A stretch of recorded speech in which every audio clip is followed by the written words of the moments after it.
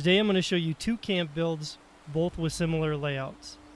One is an Enclave theme camp, and the other one is more world friendly. And by that I mean a camp that looks like it belongs in the world of Fallout. Although both camps could be considered lore friendly, I believe the second one is a little more aligned with that. First off is the Enclave camp, located along the west outer wall at the White Springs, just past the Mirelurk Pond.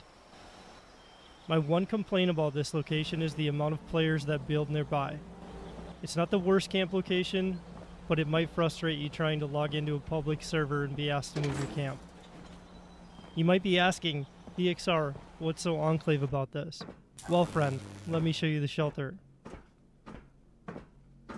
Using the vault quarters and limiting the shelter to only the green patch in the middle, to fit with the White Springs theme of course, this shelter build screams Vault Tech, America, and the Enclave.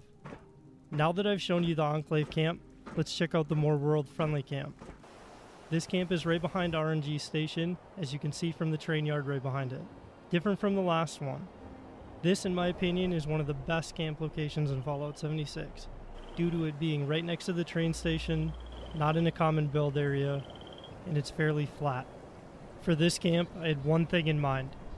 Make sure it looks like it's from Appalachia. Make sure if a player was walking up on it, that it would look like it fits in the world, and I think I did a good job at that. This camp is fully functional, and you could use it as your home. Let me know what you think about either one of these camp builds. Feel free to use the concepts for your own camp. Before I forget, here's a sneak peek at my next camp build.